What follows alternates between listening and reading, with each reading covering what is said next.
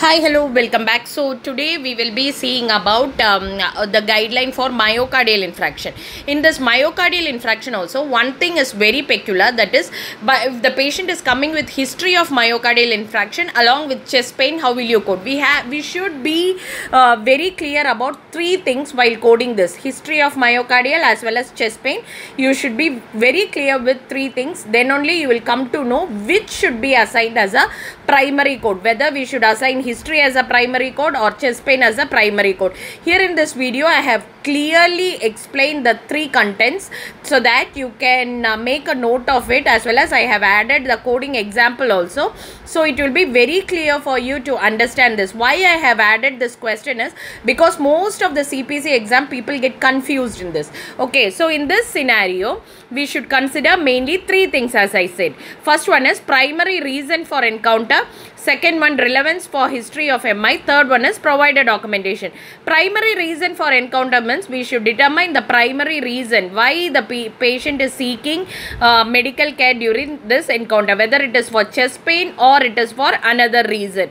So in relevance of history of MI means whether the history of MI is for the current encounter, that you have to check, and the proper documentation, whether it is clearly the chest pain and the history of MI, whether it is clearly associated, whether they both are related. So these three things are taken into the consideration while assigning this primary code. So we'll see like for each thing how we can code.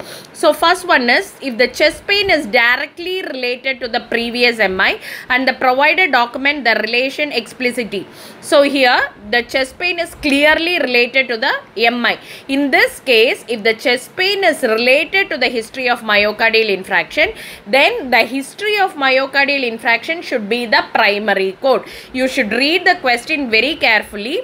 The patient is having history of MI as well as chest pain. In this case, you should see whether the provider is documenting that the chest pain is clearly related to the previous MI. In this case, history of MI should be the primary code and chest pain should be the secondary code.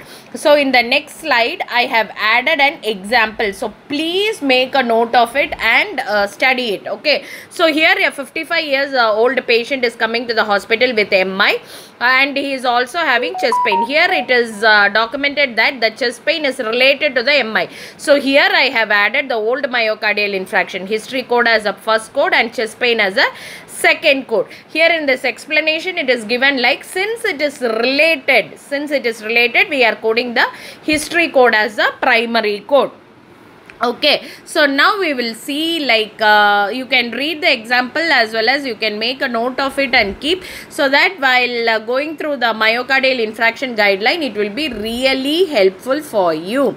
So next we will go through the second point of this is that is also very important, because while coding you should go through all these 3 points. Okay, so second point is, if the chest pain is determined to be unrelated to the previous MI. So here the patient is having history of MI as well as he is having chest pain, but this chest pain is not related to the previous MI. There is no clear association documented by the provider. In this case, chest pain should be the first code, history of MI should be the second code. Is it clear?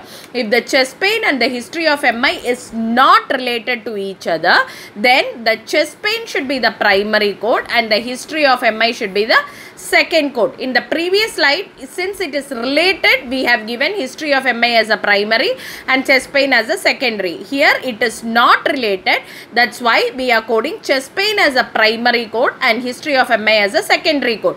So here is an example. Here the patient is having history of myocardial infarction and he is coming to the emergency room to the chest pain.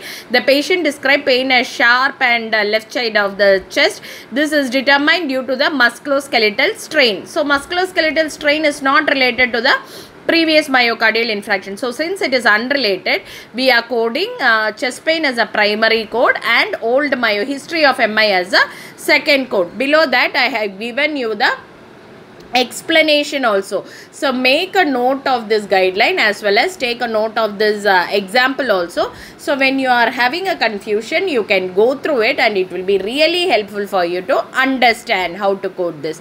Now we will move on to the third point, that is also an important point.